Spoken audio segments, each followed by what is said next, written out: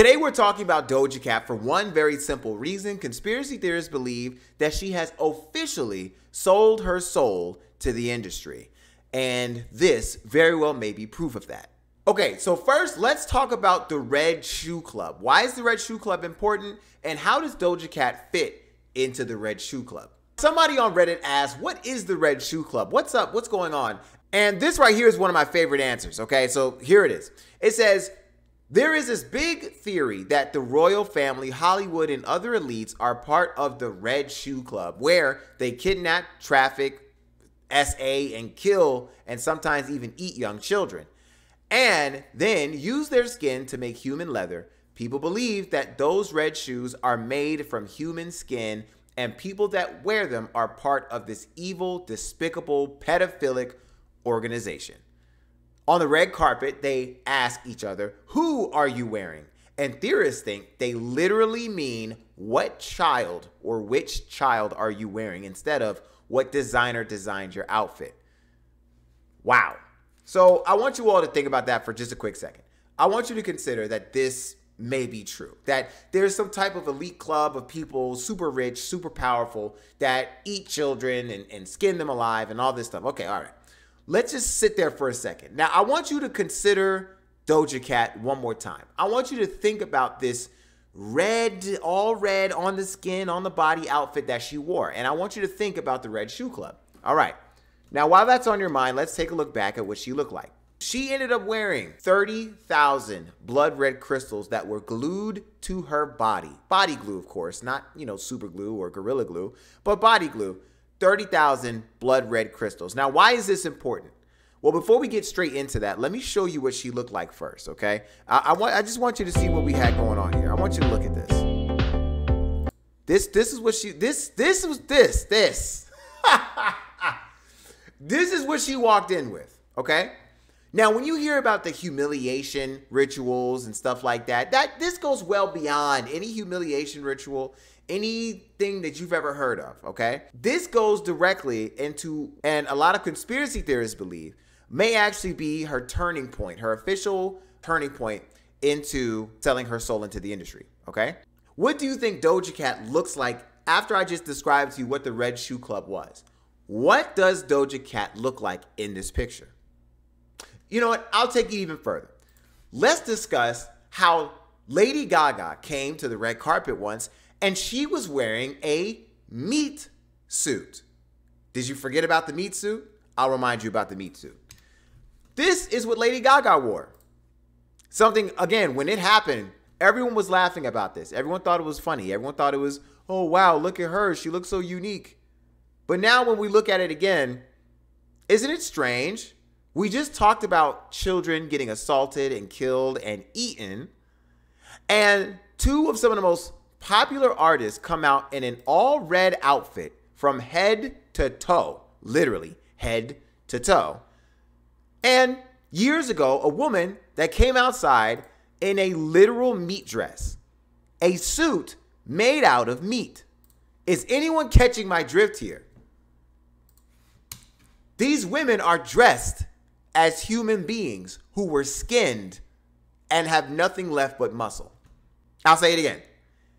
Doja Cat and Lady Gaga, to some conspiracy theorists, they are dressed as people who have been skinned and there's nothing left but muscle and blood. Now, again, consider the Red Shoe Club, all right?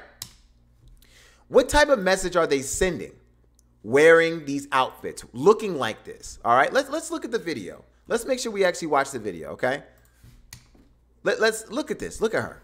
From head to toe. And yes, she's wearing red shoes, okay? That's what she looks like. Look at this. No one's getting nervous about this. No one sees this and finds there to be a problem. Think about the Red Shoe Club again. These women are dressed as if someone was skinned. And you know what? I'll take it even further. Now, I'm going to give a trigger warning before I show this because, again, this ties together the theory, okay?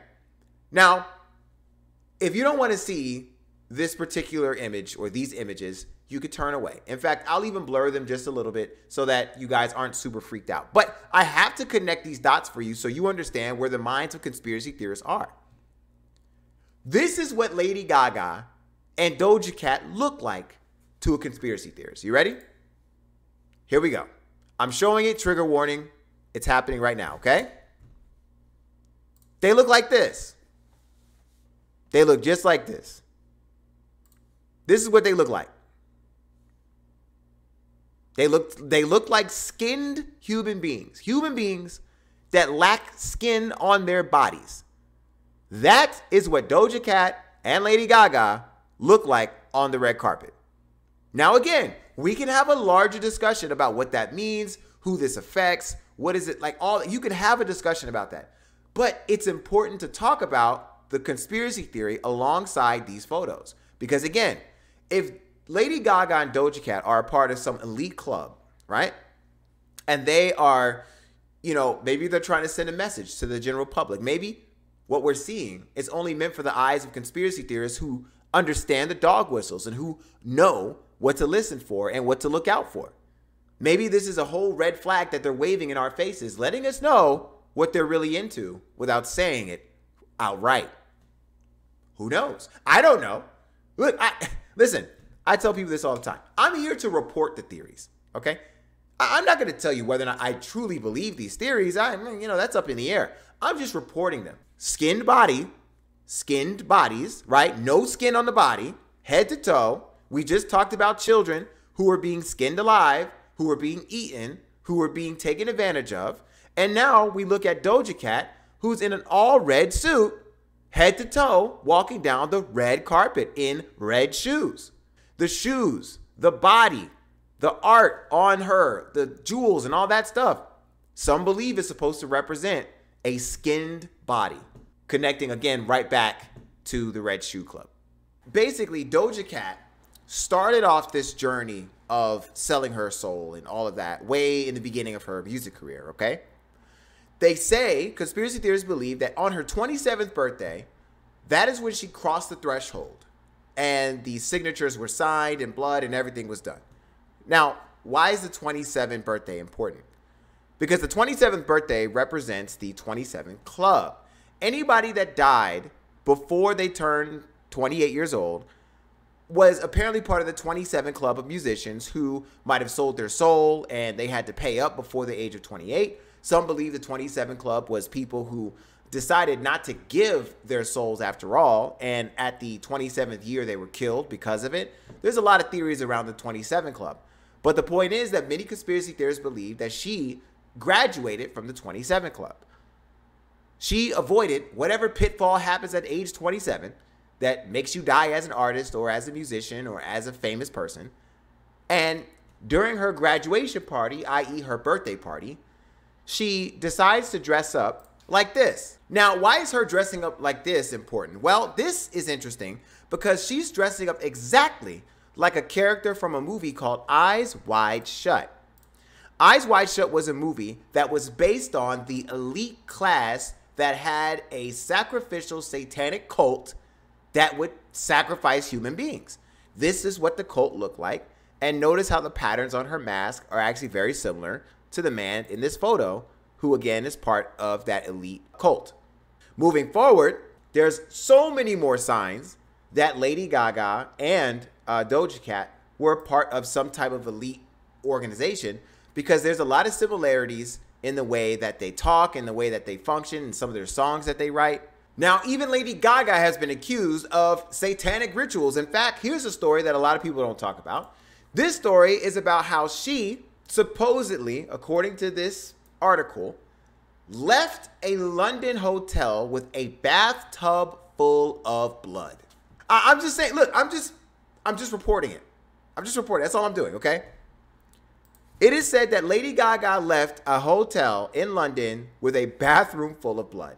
And there's all other parts of this report that says Lady Gaga left a large amount of blood in the suite during the stay in the summer. The incident was reported to concierge, who was told to put it out of her mind. In other words, forget about it. Lady Gaga is currently being sued by her former assistant. This is because the ex-employee alleged that she's responsible for ensuring the promptness of a towel following a shower and serving as a personal alarm clock for the singer. During these satanic rituals, they often do humiliation tactics and stuff like that on people. So this personal assistant felt as though that Lady Gaga was adding her into this ritual by making her some type of, humiliation slave. And the personal assistant didn't like that very much. Now, of course, talking about Doja Cat, we had to talk about Lady Gaga because Lady Gaga came in a literal meat suit. Again, from head to toe. Her head had a piece of salami on it, and her toes had pepperonis, baby. That's how she dressed. She walked in there looking just like that. It's hard to deny. Listen, again, I'm not going to tell you whether I believe it. I'm just reporting it. But when I look at this, and I look at these stories side to side, it's very interesting. That's all I have. That's it. I just wanted to show you guys that. That's it. You can go. Goodbye.